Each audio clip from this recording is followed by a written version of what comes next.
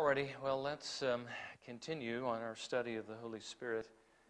Let me just begin by a very brief review of what we've been looking at so far. We're trying to understand who the Spirit is, and we understand, of course, He's the third person of the triune God, and we tried to understand what His particular nature is, and although technically all the persons of the Godhead have the same nature, He seems to have something that sort of causes Him to stand out, and that one thing we saw was love.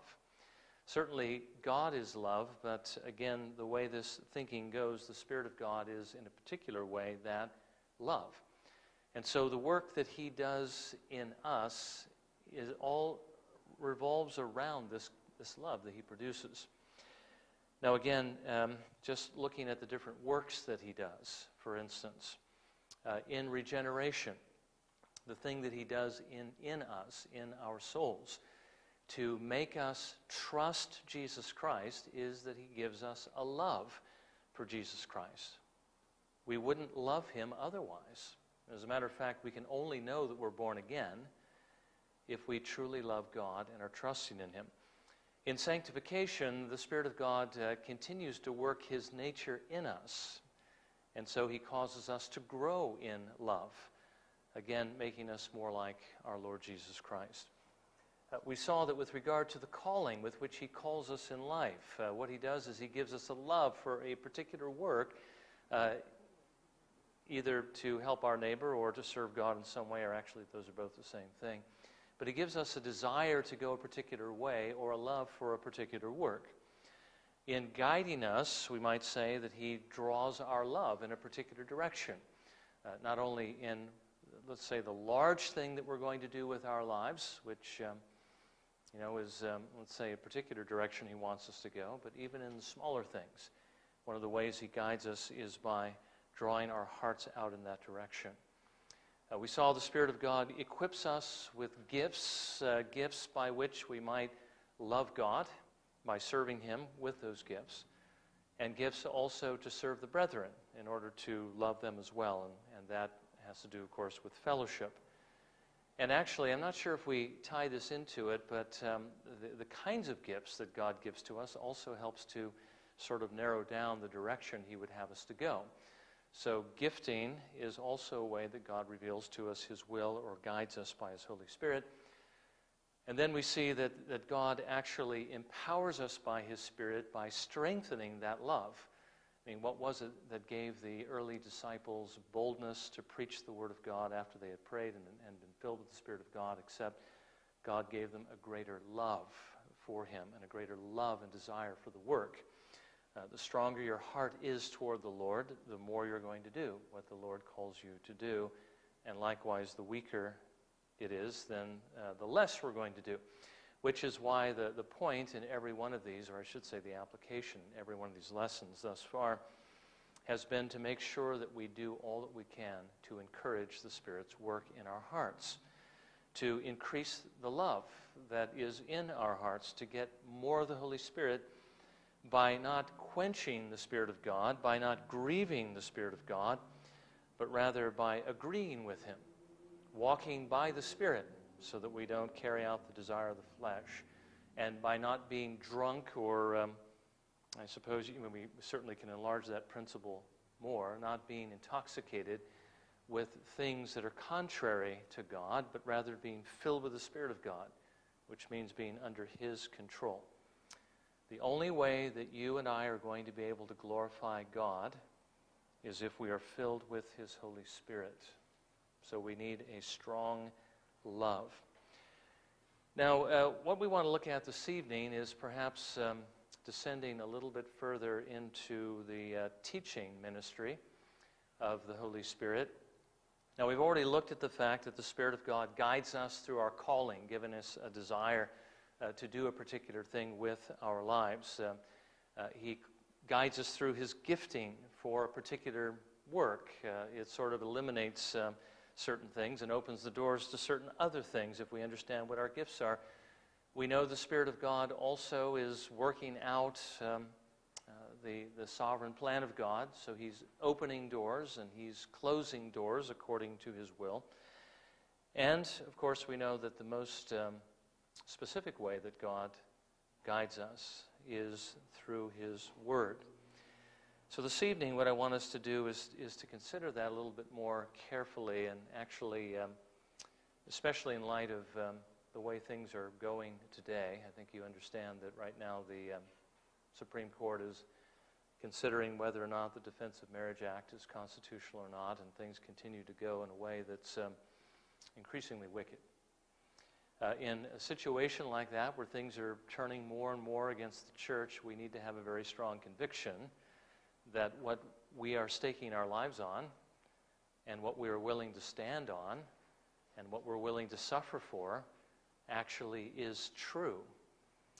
But that's, again, the work of the Holy Spirit. This is the work that He does in illumination, and that's what we want to consider briefly this evening. Let me just ask the question, does anybody know what illumination is? We're talking about that particular work of the Holy Spirit. What is illumination?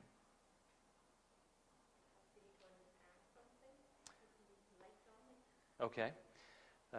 Helping us to understand something, and the word itself, we think of, illumination has a particular meaning. It means to shine light, or it means to brighten, or in this case, to sort of turn on the lights so that we can see something in the Word of God. So the Spirit in illumination shines on the Word of God, helps us understand the Word of God, and guards us from error. Now that's one of a few things that actually He brings about through this work. But let's begin by focusing on this fact that He helps us understand the Word and He guards us from error. Let's turn up in our Bibles 1 John chapter 2. And perhaps I could ask for a volunteer to read that, if you can read it loudly enough for it to be picked up by the microphones. Let's see, it's 1 John chapter 2, and if you could read verses 18 through 29. Who would like to volunteer to do that? Pam? Children, it is the last hour, and just as you heard that Antichrist is coming, even now many Antichrists have appeared. From this we know that it is the last hour. They went out from us, but they were not really of us. For if they had been of us, they would have remained with us. But they went out, so that it would be shown that they were not of us. But you have an anointing from the Holy One, as you all know. I have not written to you because you do not know the truth, but because you do know it, and because no lie is of the truth. Who is the liar but the one who denies that Jesus is the Christ? This is the Antichrist, the one who denies the Father and the Son. Whoever denies the Son does not have the Father, and the one who confesses the Son has the Father also. As for you, let that abide in you which you heard from the beginning. If what you heard from the beginning abides in you, you also will abide in the Son and in the Father. This is the promise which He Himself made to us, eternal life. These things I have written to you concerning those who are trying to deceive you. As for you, the anointing which you received from Him abides in you, and you have no need for anyone to teach you. But as His anointing teaches you about all things, and is true and is not a lie, and just as it has taught you, you abide in Him. Now, little children, abide in Him, so that when He appears, we may have confidence and not shrink away from Him in shame at His coming. If you know that He is righteous, you know that everyone also who practices righteousness is born of Him. Okay. Now, let's ask a couple of questions about this passage, if everybody is looking at it. John is addressing a particular situation in which there are many false teachers that have arisen. But he did say that his audience, these believers, had something that protected them from these teachers or these false teachings that were going out. And what is it that was protecting them? What is it that they had? Okay, the anointing. What anointing? Okay, the anointing of the Holy Spirit. Now, the question is, what is this anointing, and what does it do? What doesn't it do? Let's ask this question first of all.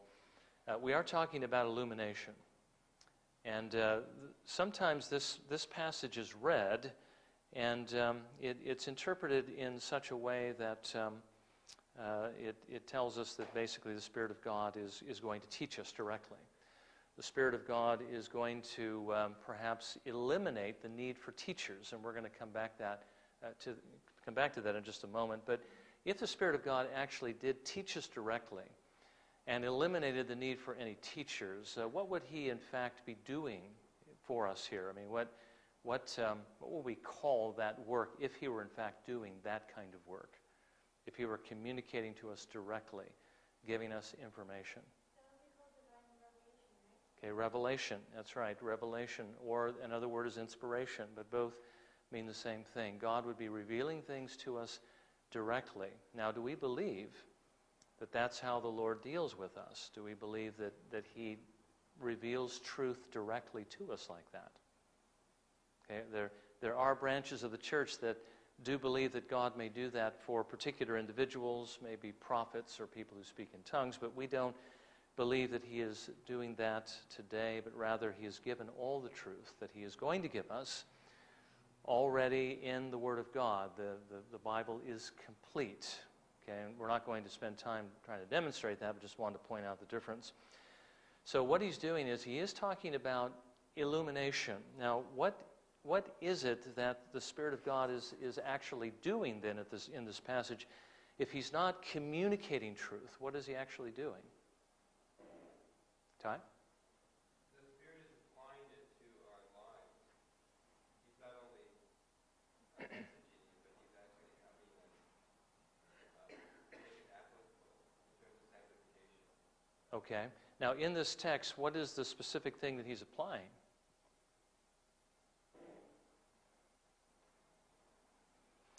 Again, you know how people tend to read passages of Scripture absolutely abstract from its context. There's actually a context here that limits what the Spirit of God is doing. He's not just communicating everything and teaching you everything, but He's doing something in particular. What is it, Donna? Well, I would think He's communicating truth to us, because if we go back, I guess, we would be able to discern between what is right and what is wrong. Okay. Right. Now, what is wrong is being taught by these antichrists, by these false teachers. What is right is being taught by whom? Well, the Spirit ultimately, but who is the one that's actually communicating the truth that the Spirit of God is going to show them that is right? Okay. Who is the one that's communicating the truth to them? As over against the error of the false teachers that the Spirit of God is actually going to confirm. It says there in 18 that you have heard that the Antichrist shall come. So I assume it's human teachers. Okay. All right, and then if we move along those lines up to verse 26, look at what he says. These things I have written to you concerning those who are trying to deceive you. And as for you, the anointing which you receive from Him abides in you, and you have no need for anyone to teach you, but as His anointing teaches you about all things, and is true and not a lie, and just as it is taught you, you abide in Him. Now, I think what John is saying here is not that I'm telling, this is what I'm telling you. I'm trying to show you that these guys are false teachers, but you don't need me to tell you that because you already know that. Now, that's true at one level, but you also know that what I'm telling you is true, because the Spirit of God is bearing witness with that. Okay? So, in other words, what Ty said earlier is true, that the Spirit of God is giving to you a certain application of truth that it's already been delivered to you. So what I'm saying is, instead of communicating to you information, He's simply confirming the information that's already been given, okay, concerning what you've heard and concerning what John says here. I'm teaching you regarding those trying to deceive you. The Spirit of God will confirm the truth, and He will confirm also that error is error. In other words, He will show us. We don't need anybody to teach us that the truth is the truth. The Spirit of God will bear witness to the truth. Does that make sense? Okay, so that is the work of illumination, and that's different than inspiration, because it's not communicating information to us, but rather giving us a conviction that this truth is true. Okay? All right. Now again, this is the work of the Holy Spirit to shine, as it were, on the pages of Scripture to help us gain a couple of things. Now one of them is this conviction, and we're going to want to come back to that in a minute. But I really did want to start with the idea of His helping us understand. I think that's also a part of this whole picture. Now, one thing I think that Jonathan Edwards pointed out that is true, I think would be helpful here. And that is how the Spirit of God works when a believer reads the Bible in illumination. That would not be true if you were reading, let's say, some other book that was written merely by men. Let's say, all of us, I'm sure, read different things. We read newspapers, magazines. Maybe we read labels on, ingredient labels on on different packaged food. We read novels, perhaps, classics, whatever, and we read the Bible. Now, what does the Spirit of God do differently when we read the Bible versus when we read something else? What is it that He does that's different? Or does He do anything different? When we read the Bible, is it just a matter of just figuring out what the words mean like it is with anything else? Okay, He does confirm it as the truth. Edwards, of course, had a way of sort of delving deeper into that issue as to how he does that, what it is that he actually does. And it's also tied into his particular nature, which is love. I'm sorry, not love of just anything, but love of something in particular. And were you going to say something there?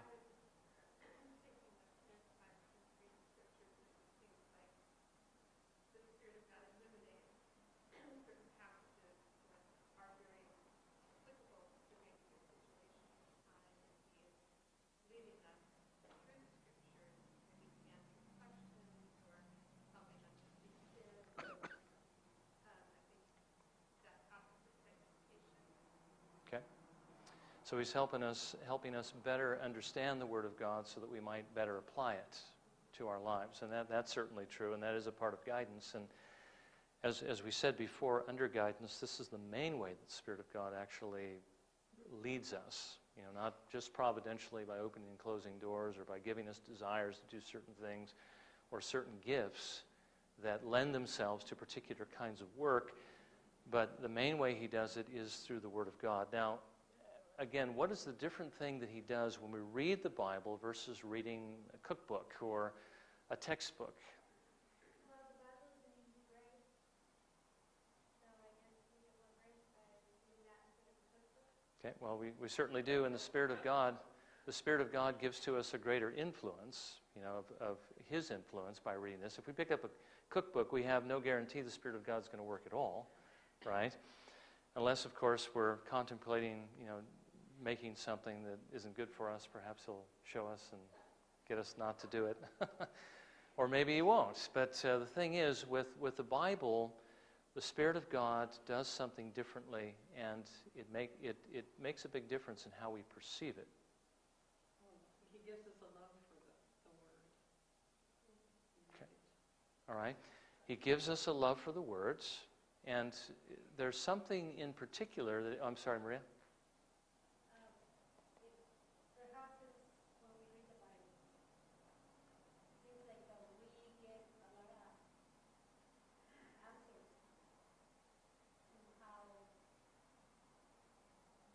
seems like just for, like she said, by the grace of God, that we have troubles, and it seems like when we read them, it seems like we get our answers. That's right, certainly do. And that is, again, the Spirit of God helping us and guiding us through the words.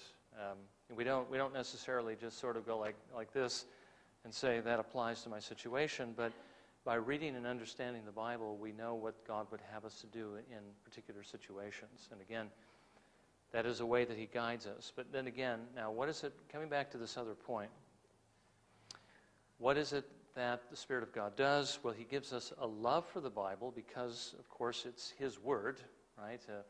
The prophets, moved by the Spirit, spoke from God, they wrote from God, and so forth. The Word of God is inspired, it's God-breathed, and so forth. And again, the agent of that inspiration is the Holy Spirit. But what it is that he does to draw our hearts out to the Word of God is that he reveals to us in the Word of God what it actually is.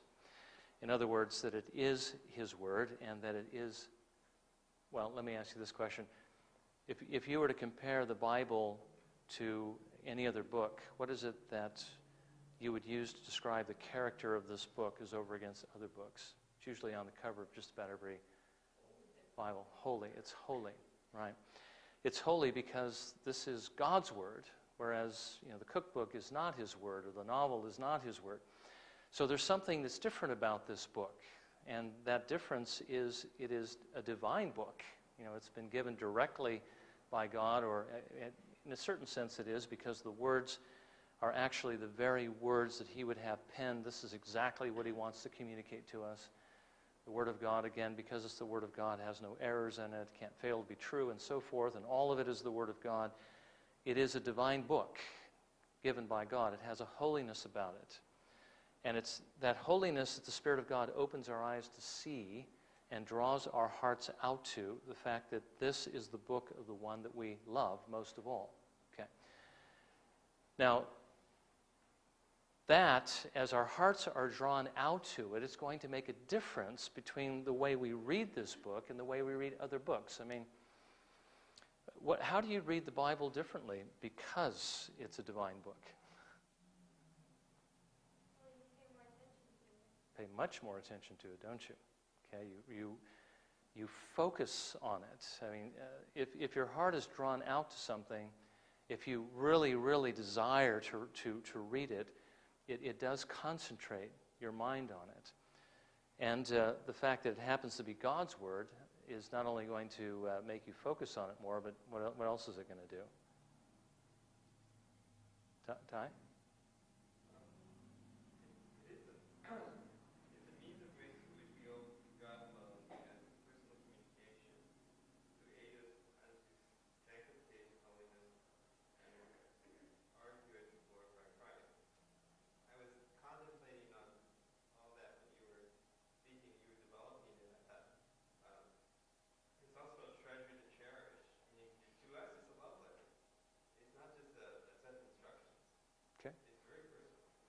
We certainly will cherish it, that is true.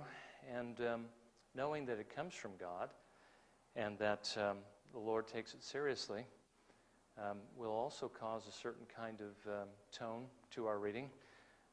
Certainly we'll cherish it because it is the word of the God whom we love, but there is also that fear of the Lord. God's going to take this seriously, we better take it seriously. If you know your life, and even more than your life, your eternal soul depends on this, it will give you a certain amount of clarity and focus, and you'll pay much closer attention to it. Donna? I was thinking that's probably one of the things that, David, when he says that he meditates on it all day long, that it's something that should always be in our mind and in our heart. So important that, just like, I know you mentioned, the Through the Bible program, so that's good to read through the Bible. Sometimes that surface reading isn't adequate. Well, it's not adequate really for the idea of being sanctified in Christ.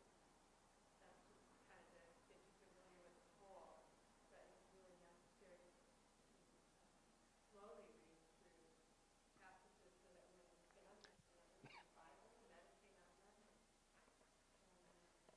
That's right. I would say that it's undoubtedly true that when you're reading slowly and meditating that you're going to experience much more of this than you would if you're just trying to get your 4 chapters in. It is possible to read the Word of God and not to see it differently. I mean, have there ever been times when you picked up the Bible and read it, it didn't seem really that much different? You knew it was the Word of God, but somehow it just seemed like any other book as far as, just words and sentences and so forth, different ideas and propositions and so forth. But there are those times, and I believe we need to pray and ask for this. The Spirit of God would help us to focus on it, even when we're doing our Bible reading program. If we have to read it quickly for some reason or another, just to kind of keep up, to pray that the Spirit of God would work in such a way to draw our attention to it. But again, recognize that realizing all these things are true, that this is God's Word, we're going to treat it differently than if we pick up a novel. Okay, I'm not talking about just that. If you pick up a novel and you're reading page after page, you really don't care whether you understood that exactly or not. It's not that important, but when your internal soul rests on this truth, then it's going to focus you more. But again, the Spirit of God will do that. He will give you that greater focus. He will also give you that love we were talking about that focuses your mind and so forth. So the Spirit of God in His illumination helps us to see the Bible for what it is. It is divine. It is holy. It is God's words. And He'll also help us to sense what is actually writing on this truth, which will give us, again, greater clarity and focus. So we will take this much more seriously than we'll take any other piece of literature. Now, the Spirit of God not only shows us that beauty of that holiness, that divinity of the Word, which may even sometimes even appear to us as light. I mean, not, in a sense, sort of like how would I say, in an experiential way, not a literal way, but you'll find yourself being enlightened as you read it. But the Spirit of God also gives you a conviction that these things are true. Now, we've talked about that a little bit, but let's focus on that a little bit more. One passage of Scripture, 1 Corinthians 12:3. If someone could look that up and maybe volunteer to read it, so. Okay, 1 Corinthians 12:3, and then if somebody could look up Romans 10, verses 9 and 10. Okay, Dick, did you get that?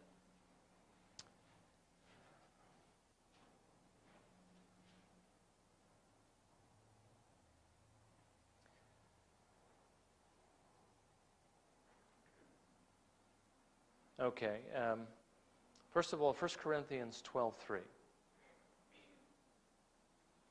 Therefore I make known to you that no one speaking by the Spirit of God says, Jesus is accursed, and no one can say, Jesus is Lord, except by the Holy Spirit. Okay. Now let's consider what that particular passage means, and actually, why don't we compare it? We'll go ahead and read the Romans 10, 9, and 10 passage as well, because it contains something quite similar to it. That if you shall confess with your mouth the Lord Jesus, and shall believe in your heart that God hath raised him from the dead, you will be saved.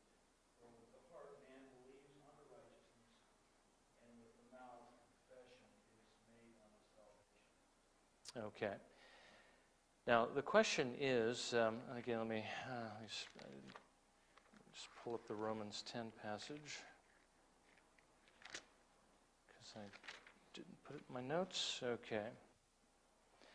Now the question, let me ask you this question. If you say Jesus is Lord, does that automatically come from the Holy Spirit? And if you confess with your mouth that Jesus is Lord, does that automatically save you? Okay. What exactly is Paul saying, especially in 1 Corinthians 12:3, that the Spirit of God is actually doing in this when we say Jesus is Lord? Okay, is it just simply uttering the words? I mean, have you ever read Romans 10, 9, and 10 and wondered if you confess, if somebody just simply says Jesus is Lord, does that automatically mean they're saved? No. Okay, no. What more needs to be there? What is it that the Spirit of God is actually doing here? No one can say Jesus is Lord except by the Holy Spirit. If I handed somebody a piece of paper who wasn't a Christian that said Jesus is Lord on there, and I said, read that, and he'd say, Jesus is Lord. Okay, did he just say that by the Holy Spirit? Well, nobody can say Jesus is Lord except by the Holy Spirit, so it must be the Holy Spirit's work, right? No, because that's not what it means. So what does it mean? No one can say Jesus is Lord except by the Holy Spirit. Donna? Okay. And what does that mean then as far as how you perceive that statement, Jesus is Lord? Well, that he is your master, that you've given up your life. Okay. So it contains several things, doesn't it? The Spirit of God actually brings about. It means that when I say it, it's true, Jesus is my Lord. But it also means that this is something that I know to be true. Jesus isn't just a fiction, he's real, and he is Lord, and he is my Lord. That's something that only the Spirit of God can actually bring about. It's not just uttering the words, but it's the meaning, as it were, behind it. Again, in Romans 10, 9, and 10, it has to be more than just with your mouth. It has to be a belief that is in your heart that this is in fact true, that God has in fact raised him from the dead. So the point here is simply this, that the Spirit of God not only helps us understand the Word of God, but he also gives us a conviction that it's true. Because how do you know that Jesus is Lord? How do you even know who Jesus is? Well, you read about him in the Bible, right? And you learn about who he is and so forth. And this is the content. And the Spirit of God has to help me understand it. But the Spirit of God will also help me to believe it with this kind of conviction, this strength of conviction. Okay? Now, we might ask the question how he does that. And I think, again, the mechanism is love. Okay? But we want to add one other dimension right here, and that is the fact that the Spirit of God helps us to see the truth as truth. I mean, is there anything going on in the world, anything going on in your heart, or anything going on anywhere that would lead you to believe that these things that are written in the Bible aren't true? Hearts. Can you think of anything anywhere that would be working against you with regard to the belief that this is the Bible? What's that? That are working against you.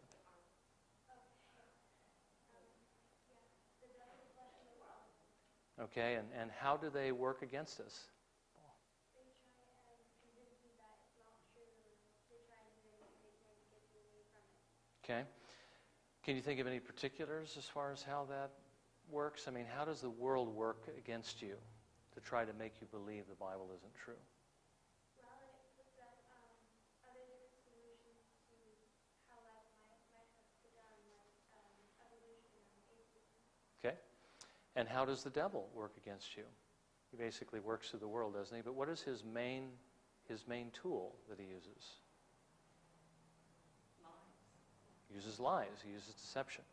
Oh, I was going to say that I was just think that read about our life to, Okay? So he tries to distract us by tempting us to sin. He lies to us. The world, I mean, if you look at the world around you, does it look to you as though they are living in the light of God's truth, or does it look to you like they've just pushed it out of the way? I mean, with the question of is it right for homosexuals to marry? Okay, is the Supreme Court considering what the Bible says regarding that? No, they push that out because our government believes there should be the separation between the church and state. They don't have to listen to the Bible. They can just kind of do whatever they want to do. And so even the people who are presenting arguments as to why homosexual marriage shouldn't take place are basing it purely on tradition and not upon the Word of God. So the world lives as though God doesn't exist in many different ways. And so we live in a world that is just dismissing all this truth. And as we see those people, it has an effect on us too, doesn't it? We see all these people doing a particular thing. We often base our arguments of why we do particular things because everybody's doing it, Well, everybody is living as though God doesn't exist and though the Bible isn't his word, so, there's a temptation for us to do it too so that we might fit in, right? So the world is working to cover up the knowledge of God. Satan is lying to us about this. He's introduced many lies like evolution and so forth. And we have an internal enemy that's also trying to destroy or tear down the knowledge of God. It's a sin inside of our hearts. So all these things are working against us. So why do we need the illuminating work of the Holy Spirit to show us the truth of the Word of God? It's because of all these enemies that are constantly working against us. We have to be able to see it, and that is the Spirit's work. Regardless of what the world thinks, the Bible is true. Regardless of the fact the world thinks that, if they die, they're all going to go to heaven, there's no final judgment and so forth, it isn't true. What the Bible says is true, that whoever doesn't trust in Jesus Christ is going to perish, and we're all going to stand before the judgment seat. And what God says is the right thing to do is the right thing to do, and what He says is sin, and when He says He's going to judge us for sin, that is true as well. Now again, if we are going to devote ourselves to live according to the way that God would have us to live, we have to be convinced that these things are true. Again, it's slowly, by degrees, getting to the point, it seems, where it's going to become, well, it already is uncomfortable, but dangerous to be a Christian, right? So if you're going to, let's say, stake your life, if I'm going to devote my life to living the life that Christ calls me to live, to following Him, and if following Him means that I'm going to have to suffer persecution, whether it be, I'm going to be blacklisted from this particular kind of job, or I'm going to be put down, put to shame, or I'm going to be, beaten, or I'm going to be killed. I have to be convinced that what I am staking all this on is really true, right? I have to have a conviction. I have to have a strong conviction. I have to be able to see that it's true. But that's exactly what the Spirit of God does. Now again, books have been written about why we believe the Bible is the Word of God, why we believe, God exists. There's books on natural revelation, apologetics. There's books written on the Bible that bring out many different things about its perfections and things that show that it is the Word of God. Some of the things we've looked at before, you've got 66 books written over a 1,500-year period by 40-plus different authors that all agree on highly controversial things. That's extremely unusual, actually unheard of in human terms. There's never been anything that's recorded in the Bible archaeologically that's ever been proven false, and there's been even archaeologists who have put out a cash prize for anybody that could demonstrate anything the Bible says to be false, and they've never been able to collect on that because what the Bible says is true, as over against, let's say, the Book of Mormon, where nothing can be found in the book in archaeology, no trace of it because it's just fiction. The Bible is not fiction. Plus, there's fulfilled prophecy, which is, incredible, impossible, couldn't happen, except that the one who authored it knew what was going to happen because he knew what he was intending on doing. So all of these things are different ways by which we know that the Bible is the Word of God. We would expect that of the Bible. But the way that we are absolutely convinced that these things are true enough to stake our lives on it doesn't come really from those kinds of arguments. It comes from the work of the Spirit of God in our hearts, giving us that absolute conviction. Let me just read a section from the Westminster Confession that where they bring out that particular point. It says, "We may be moved and induced by the testimony of the Church to a high and reverent esteem of the Holy Scripture and the heavenliness of the matter, the efficacy of the doctrine, the majesty of the style, the consent of all the parts, the scope of the whole, which is to give all glory to God, the full discovery it makes of the only way of man's salvation, the many other incomparable excellencies and the entire perfection thereof are arguments whereby it doth abundantly evidence itself to be the Word of God. Yet, notwithstanding, our full persuasion and assurance of the infallible truth and divine authority thereof is from the inward work of the Holy Spirit, bearing witness by and with the Word in our hearts." the Spirit of God gives us that conviction. It goes beyond even the evidence. But we would expect this evidence to be here, of course, if this is God's Word. But the Spirit of God is the one who actually gives us strong enough belief and conviction actually to found our lives on it, to risk our lives, as it were, to give our all for the Lord, for what the Word of God actually says. So this illuminating work of the Holy Spirit helps us to understand what the Bible says by showing us the glory of God, or that divinity of the Word, giving us a love for the Bible. He also gives us this conviction that these things are absolutely true, so that we're willing to stake our lives on this. I mean, willing to go to death, as it were. Not like some of the early Christians, that there was a time in church history where they were required, in order not to be killed, to give up copies of the Scripture and to be willing to offer a pinch of incense and say, Caesar is Lord. That happened around the time, I believe, of Augustine, and there was this big controversy after the change of authority in Roman government, where they no longer had to do that. And then these Christians who had denied the Lord wanted to come back into the church, whether or not they could. Augustine believed they could, if they truly repented, and there were others that believed that they couldn't. But the point is, the Spirit of God, if in His work, can, and He certainly will, if we're not quenching the Spirit, but we're being filled with the Spirit, we will have a conviction, He will give us a conviction strong enough to give up our lives, to become martyrs for the Lord, if that's what He would call us to do. So again, He helps us understand. He gives us conviction that these things are true. Finally, and I'm going to have to go through this quickly because we are out of time, He certainly gives us the ability to apply the Word of God. Again, if He focuses our mind on it and gives us a love for it, whatever your heart desires, that's the direction you go. And if you desire the Word of God, He will help you understand it, and He will help you apply it. I just wanted to say a couple of quick things here, too, just to round this off. I told you I was going to come back to this point. We looked at 1 John chapter 2 and the fact that John wasn't actually saying we don't need teachers. But he was saying you don't need anyone to teach you that what I'm saying is true. That what they're saying is wrong and what I'm saying is true, because the Spirit of God bears witness with what John was saying, because he was speaking, of course, by the Spirit of God. But just a couple of other reasons why we do need teachers, and why this doesn't just eliminate the need for teaching, as though the illumination of the Spirit of God is enough, is because God gives us teachers, and He gives certain individuals to teach, and because He does, God is telling us we need teachers. Okay, well, that's one reason. But the reason why He does that is because, again, in illumination, the Spirit isn't communicating truth, but He's confirming truth.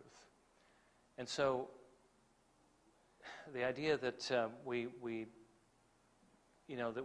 don't need teachers, we don't need anybody to communicate truth to us, the Spirit of God is simply going to illumine and not communicate truth. I guess, well, actually, when you think about that, I think the main reason would be this, is because the Spirit of God, according to the level at which He works in our lives, and that would depend on how much we have of the Spirit of God, is only going to show us so much. There is that command in Scripture that we do need to study.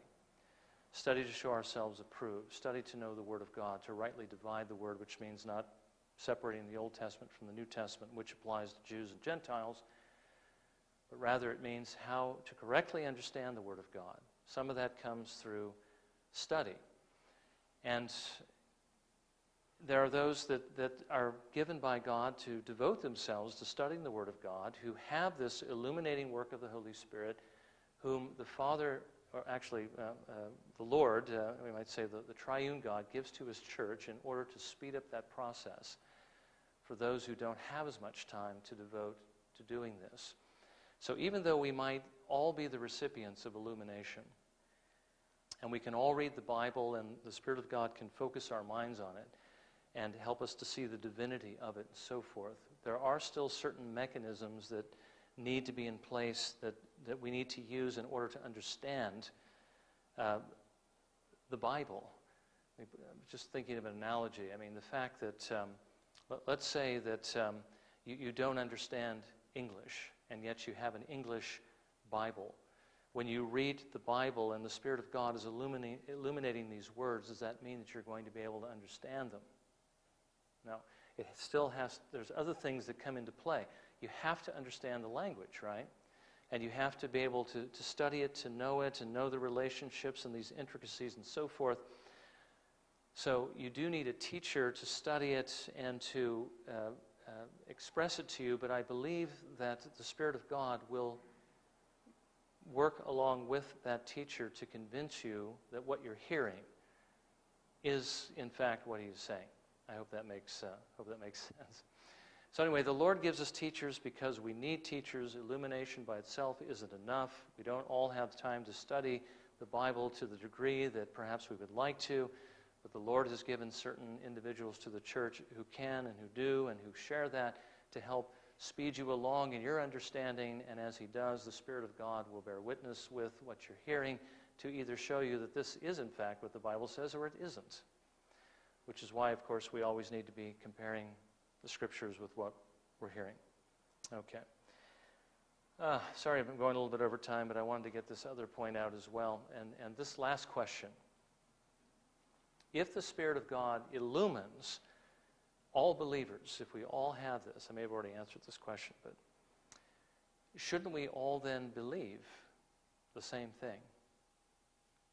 Shouldn't we all believe, that what, as far as what the Bible teaches on every subject, shouldn't we all see it the same way if the Spirit of God is illuminating us? Yes. I think yes, but our sin is. Okay. So, yes, but we do have sin, and so we don't all see it the way we ought to see it. Now, Peter actually said of Paul's writings in 2 Peter 3:16 that there were some things that Paul wrote that were difficult to understand. Which means that illumination doesn't eliminate the fact that it's sometimes difficult to understand what the Bible teaches. I think we all understand that as we've read through it and have tried to wrestle over particular issues and so forth. The Bible perhaps, well, it's as clear as it needs to be, and the problem is certainly with our minds. But one thing we do need to be thankful for is that what we need to believe regarding salvation is clear enough, is so clear, that a person with average intelligence can read the Bible and understand it and be saved. But that doesn't mean that everything in the Bible is clear. Who thinks that eschatology or the study of last things is clear, There's a lot in the Bible about that, and there's a lot of different opinions on what the Bible actually teaches, and all the people that are studying the Bible, we're assuming, have the Spirit of God and yet can come to different conclusions.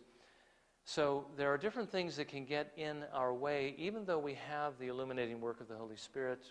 One of the problems is you get a person who's convicted that the Bible teaches this, and they teach, they're a teacher in the church, and they teach everyone that this is what the Bible says, and they get everyone to see it that particular way. And that can happen, even if the Spirit of God is at work. It may not set entirely well with us if we're hearing things that aren't necessarily true. I remember being in a dispensational church and looking at the Scriptures and trying to put it all together, trying to keep it all together, and having it fall apart in my hands time after time, just not being able to quite see it in the Scriptures. And it was because this wasn't what the Bible taught. Okay, and that's something that I think the Spirit of God will lead you to.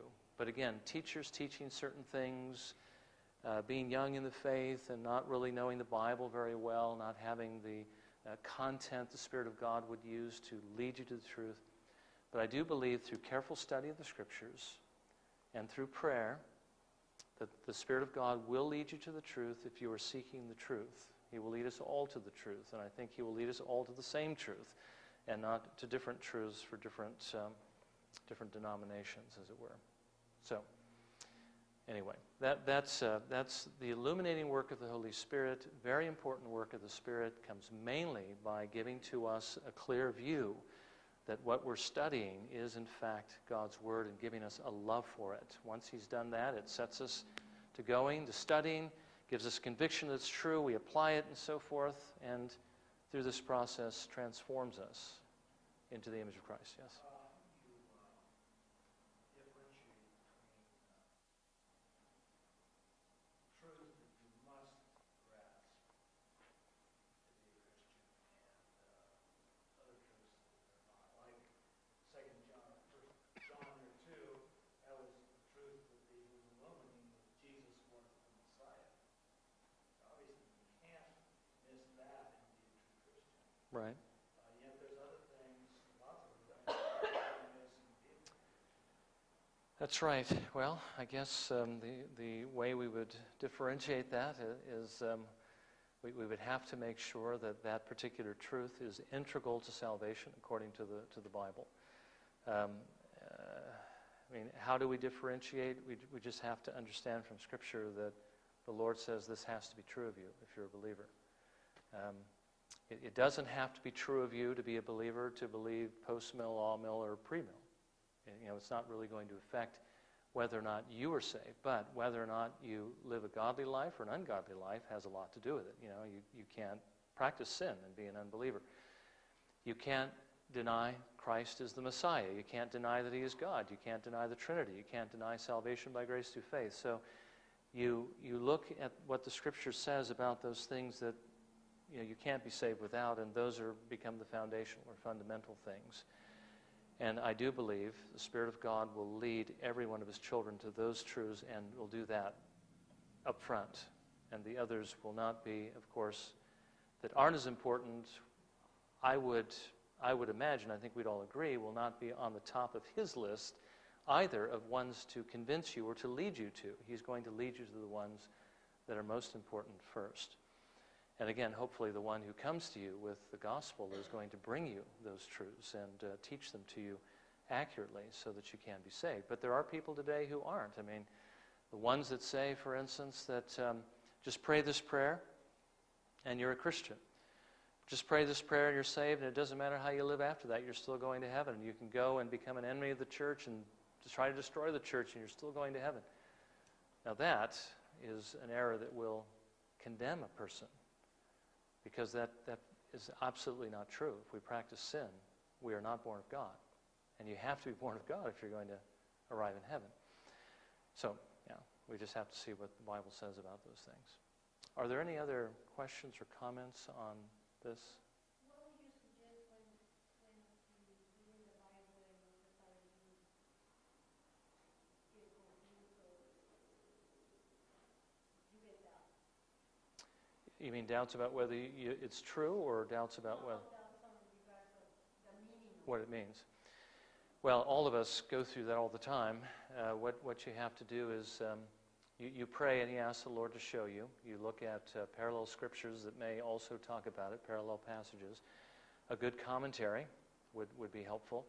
Sometimes study Bibles can be good that have notes, in them, if the person who did the notes is a good teacher. Matthew Henry's commentary has been one that's been used for centuries. It's always been in print and is very, very helpful to, if you have a commentary, Matthew Henry. Again, having a concordance or different study tools to help you compare scriptures. I think most Bibles have cross-references that allow you to look at other passages that might talk about that same thing, and maybe this scripture will help you understand this scripture better. But asking someone else who may know the answer to the question can be helpful too. Somebody that's been studying the Bible longer that you respect as having some knowledge. But again, commentaries are usually the places where most people go. If I'm studying and I have a question of whether I'm understanding this passage correctly, I'll look at some commentators and see what they have to say, remembering that they also may be wrong. They're just human beings. And so, you look at maybe several different ones, and perhaps through that process, the Lord clarifies in your mind what that passage is actually saying. And if you believe that you've actually understood that passage and that's the way you see it, then that's the way you have to live, unless or until the Lord gives you more light that would lead you in a different direction. Yeah. Okay. Any other questions or comments? Okay, time, I've gone about 11 minutes or so over, so why don't we just close quickly with prayer, and then we'll get set up in the back and seek the Lord for the remainder of the time. Let's have a word of prayer.